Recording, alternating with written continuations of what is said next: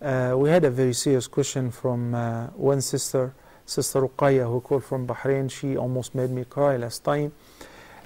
She says, Ya Sheikh Yusuf, that her non-Muslim mother has died, and she was wondering if she can make dua for her. And the sister herself is a new revert. Meanwhile, she has still her children, perhaps in the custody of the father. They are non-Muslims as well. So this is a situation which I believe you will handle better. You said she made you cry with this. Actually, I have to tell you, I did cry for my own mother. When my mother passed away, she refused to accept Islam, clearly refused. When I first called her to Islam, she was agreeing with everything until she got back with my siblings, and they put the pressure on her. You're an old lady, you don't need to change your religion. Later she told me, don't ever talk to me about religion again. And before she passed away, the hospice keeper, the one who comes to the house and checks on her, you know, said, is there anything bothering you? She meant physically or whatever. My mother said, yeah, my son became a Muslim. Oh, la hawla wa la quwwata. And the last time I talked to her, I said, Mom, God is one, right? She said, yes.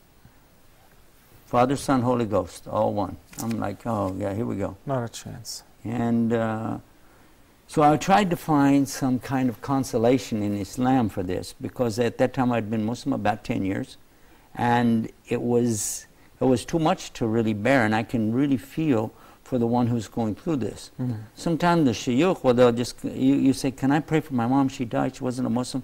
They come down like real heavy to add more pressure on top. The fact that you already hurt, and they say, Abraham couldn't pray for his own father, Noah couldn't pray for his own son, Prophet ﷺ couldn't pray for Abu Talib, whom he loved very much. No, you can't. Next question.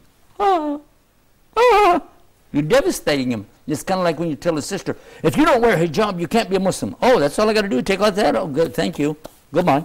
You know, and obviously that's not the way to go. What I would like to do, first of all, sister, it's up to Allah, not you and me. If there was anybody who didn't hear the message of Islam, remember, Allah is just, Allah is fair. He will be fair with that person. Do not despair of Allah, no matter what. If a person goes to hell, it is because Allah knows what was inside of them, and they earned it on their own. It's not from Allah. Second of all, if there's a weight of good in that person, they didn't know the message, didn't understand it, maybe some mental capacity that they don't have, remember, Allah is fair, Allah is just, and He will make you happy in the paradise. You have accepted Islam, that's the best and foremost thing for you to do, and I'm sure, I'm positive, that you'll find that this is all going to be just fine. So do relax, but let's focus on the living. You have children, and you want to set a good example for them and encourage them about the good things about Islam, the moral things in Islam, the righteous things about Islam, and take it easy on this subject of those that have passed. They have already died, and whether or not you make dua for somebody really is, that's your benefit anyway. So why don't you make dua for all of us who are working, that are alive, trying to get the message out.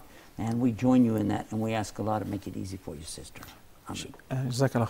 As you and I, we have learned and always tried our best to be specific, we want to deliver also an answer to her with regards to, can she make dua for her? No, we said no. Okay, exactly. So, but meanwhile, Allah subhanahu wa ta'ala is the most just.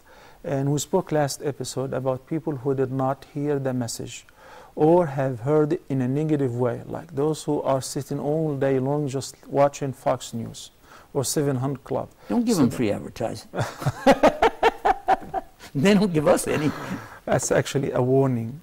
So what happens, I believe these people have been misinformed about the deen. So their matter is up to Allah subhanahu wa ta'ala. Allah subhanahu wa ta'ala will design a special test for them on the day of judgment. True. It doesn't mean that because they have been misinformed or they were not informed at all, they will just go to heaven straight. But they will be tested on the day of judgment. And Allah subhanahu wa ta'ala knows best who will be rightly guided and who will go astray.